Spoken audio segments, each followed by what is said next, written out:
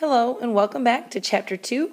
Today we're going to look at 2.3, which deals with product and quotient rules, and then tomorrow we'll look at the higher order derivatives.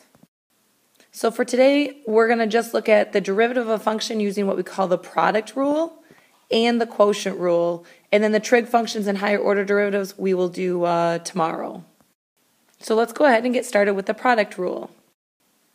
The product rule says that if you take the product of two differentiable functions, then their derivative is going to be the product of the first function times the derivative of the second plus the second function times the derivative of the first. So the notation for this is right here. You have the first function f times the derivative of the second function plus the second function times the derivative of the first. And we will do a couple examples with this. I'll probably have to answer a few questions in class, and that's okay.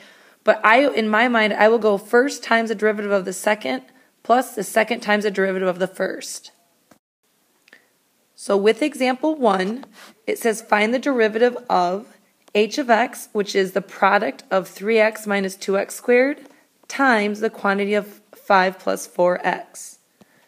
So our notation for the derivative, or h prime of x, is going to be the first, or f of x, times the derivative of the second, which is g of x, plus the second, which is g of x, times the derivative of the first. Okay, and we're going to just call this right here function 1 and function 2, or 1 is going to be f and 2 is going to be g, if you'd rather label it like that. So we're going to start out and we'll say h prime of x is equal to the first, which is f. So I'm going to take my first function and just rewrite it as 3x minus 2x squared. Then we're going to multiply it by the derivative of the second. Well, the derivative of 5 plus 4x is 4. Then we're going to add that to the second function, which is 5 plus 4x, times the derivative of the first function. So the derivative of 3x is 3, minus the derivative of 2x squared is 4x. And now all we have to do is simplify. So if I distribute my 4, we end up with 12x minus 8x squared plus, and now we have to FOIL the product of the other two binomials. So we end up with 15 minus 20x plus 12x minus 16x squared. So now we're going to combine like terms. I have negative 8 plus a negative 16 is going to give us a negative 24x squared. Then we have 12x minus 20x, which will give us a negative 8 plus 12. So this will give us plus 4x. And then we have just 15, so then we have plus 15. So the derivative of the product is a negative 24x squared plus 4x plus 15. Now for example 2, we have find the derivative of y equals 3x squared. You have to be kind of careful with these because some people forget that 3x squared and 2x are really products. So this right here is going to be our first function. This right here is going to be our second function. So y prime then is equal to the first, which is 3x squared, times the derivative of the second, which will give us cosine x. And then we're going to add that to the second function, which is sine x, times the derivative of the first, and the derivative of 3x squared is going to give us 6x. So now all we have to do is simplify, and we have 3x squared times the cosine of x plus 6x times the sine of x. And that's our derivative. And you could factor a 3x out if you would like. However, on the AP test, don't risk making that mistake unless you absolutely have to. And example 3 wants us to find the derivative of 2x times cosine x minus sine x. Now here, in the first part, we have a product, so we are going to have to apply the product rule. And then over here, we can just use our constant multiple rule. So to go and find y prime, we are first going to do the product rule on this piece first. So I have the first function and my second function. So if I take the first, which is 2x, and I multiply it by the derivative of the second, which is a negative sine x, then I'm going to add that to the second, which is cosine x, times the derivative of the first, which is 2. That is now taking care of the derivative of this piece. Now I need to continue my function, or my derivative, and I have to take the derivative of a negative 2 sine x, which is just going to be a negative 2 cosine x. So now I can go ahead and simplify all of this, and we have a negative 2 sine x, or 2x sine x, sorry, plus the cosine of, or times 2, so I'm going to pull that 2 out up front, and then I'm going to go minus 2 cosine of x.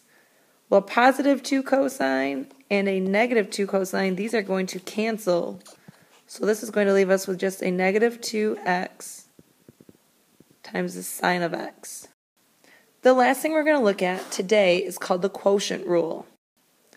Now the quotient rule is similar, okay? We are typically going to be dealing with some type of a rational function, okay? Or we're going to have a numerator and a denominator.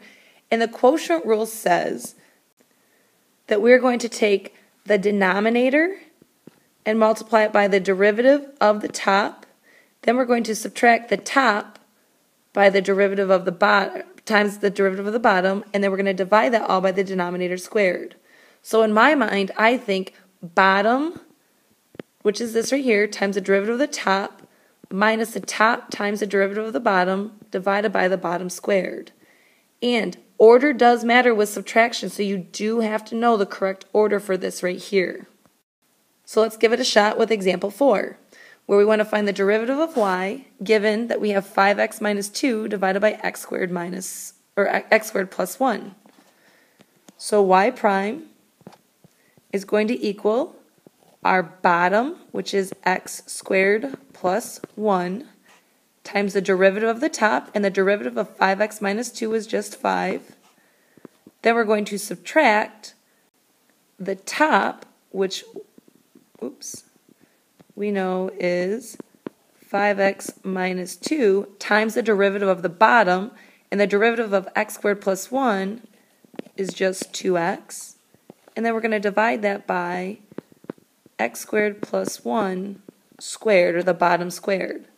So now we're just going to simplify, and we're left with 5x squared plus 5 minus 10x squared plus 4x, all divided by the quantity of x squared plus 1 squared. And we can combine like terms. So I'm going to pull out my x squared term up front. 5x squared minus 10x squared is a negative 5x squared. Then I have plus 4x and plus 5, and all of that's being divided by the quantity of x squared plus 1 divided by 2. So this would be my final answer. For example 5, we want to use the quotient rule, and we want to find the equation of the tangent line to the graph, given by this right here, at the point negative 1, 1. So the first thing we have to do, when we know we're looking for the equation of a tangent line, we have to take the derivative. Well, to take a derivative of a complex fraction, we need to simplify that down. So if we get a common numerator, we're going to end up with f of x is equal to 3x minus 1 divided by x, and we're going to divide that by x plus 5. And dividing by x plus 5 is really the same thing as multiplying by 1 divided by x plus 5. So this is going to give us 3x minus 1 divided by the quantity of x squared plus 5x. So now when I take the derivative of that, I have a quotient. So I'm going to take the bottom, which is x squared plus 5x, times the derivative of the top, which is just going to be 3. And I'm going to subtract the top, which is 3x minus 1, times the derivative of the bottom. And the derivative of the bottom is going to give me 2x plus 5. And I'm going to divide the whole thing by the quantity of x squared plus 5x all squared. So now I'm going to simplify, and this is going to give me 3x squared plus 15x minus, I'm going to put this in parentheses for now, 3x times 2x is 6x squared plus 15x minus 2x minus 5. Now this minus here I'm going to change to a plus and distribute that negative onto everything. And we're dividing the whole thing by the quantity of x squared plus 5x all squared. And this then will give us, let's see, I have 3x squared by itself. Oops, actually this 3x squared minus 6x squared is going to give us a negative 3x squared.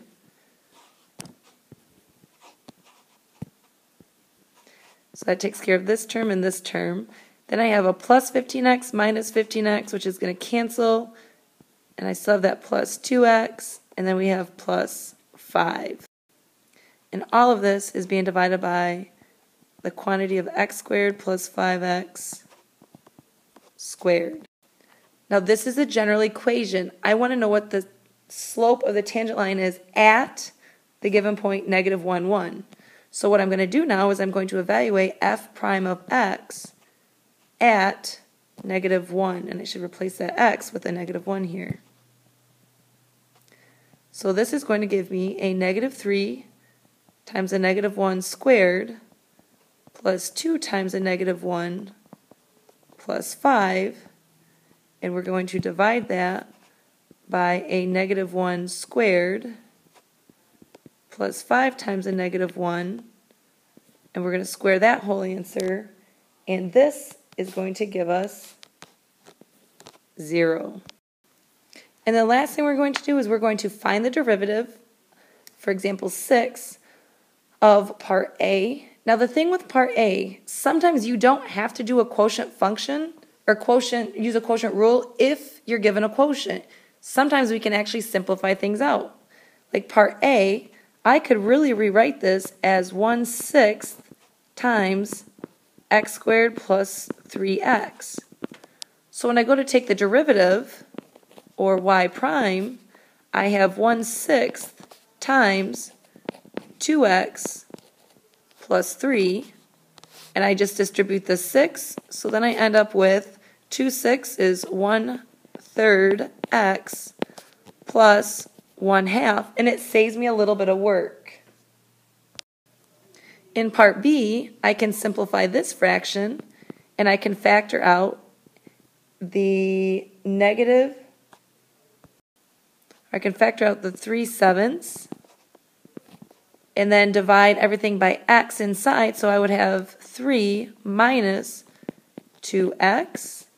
And so now when I go to take y prime, I have that negative 3/7 out up front, but I'm only taking the derivative of now a negative 2x, which is going to give me just a negative 2. So this here then gives me 6/7. And last but not least, for this problem here, I would rewrite this as 9/5 times x to the negative second, and we can then go ahead and just do a straight derivative. So if I bring this down up front, I now have a negative 2 times 9/5 times x to the negative third, and I can rewrite this as a negative 18/5, and that x then is going to go into the denominator, and this would be your final derivative. So we should probably put y prime is equal to that. Any questions? Let me know. Otherwise, have a good night, and we will see you tomorrow.